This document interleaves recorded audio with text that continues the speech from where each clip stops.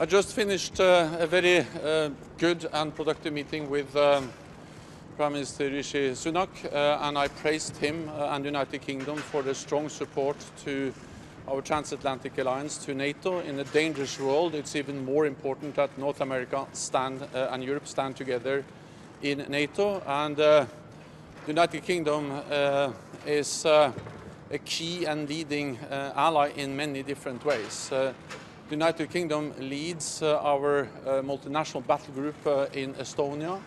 The United Kingdom keeps the skies over our eastern flank safe by being part of our air policing in the eastern part of the alliance. And British naval ships are an important part of NATO patrols around NATO territory.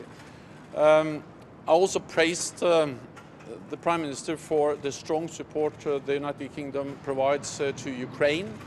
This morning I visited one of the training sites for Ukrainian soldiers. I saw here in the United Kingdom, and I saw the brave young Ukrainian soldiers being trained by British trainers, but also trainers from Canada, from Lithuania, from other NATO allied countries, proving how the United Kingdom plays a key role in leading our efforts in providing support to Ukraine.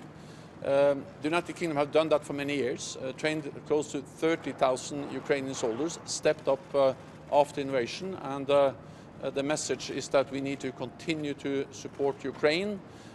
If President Putin wins in Ukraine, it will be disastrous for Ukrainians, but it also make us more vulnerable, because then the message to President Putin, to other authoritarian leaders, will be that they can get their way, achieve their goals by using brutal military force. So it was a good meeting, and I am confident that I can continue to count on the United Kingdom as a leading NATO ally.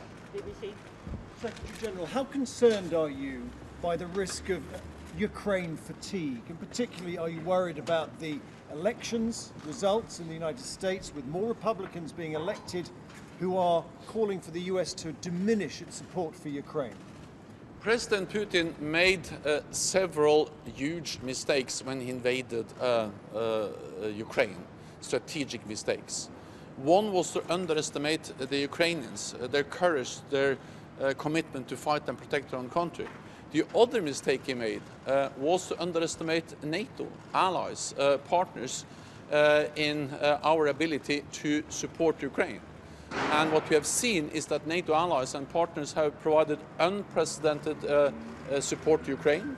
And what we see when you look at the opinion polls, the political messages from different NATO allied countries, is that we are ready to continue to provide support for as long as it takes. Of course, there are always some voices that have a different opinion. That's always the case in democratic societies. But the overall majority, the clear message from NATO allies, is that we will continue to support Ukraine. It's in our interest that they win, that Ukraine prevails as a sovereign, independent nation in Europe. And when it comes to the elections in the United States, well, it's not for me to go into the details of those outcomes, especially because there's still counting going on. But it's absolutely clear that there is a strong bipartisan support in the United States for continued support for Ukraine, and that has not changed with the elections that has taken place in the United States yesterday. Are you reassured by the government's defense spending plans? The United Kingdom has led by example over many years when it comes to also defense spending, spending more than 2% of GDP on defense. The United Kingdom has done that, and now more and more allies are following the example of the United Kingdom. Because in a more dangerous world, we need to invest more in our defense. And I'm absolutely confident that the United Kingdom will continue to lead by example on defense spending. Russia just announced their withdrawal from Kherson. What do you think? What's your reaction to this event? We have seen the announcement, but we will of course wait and see what actually happens on the ground.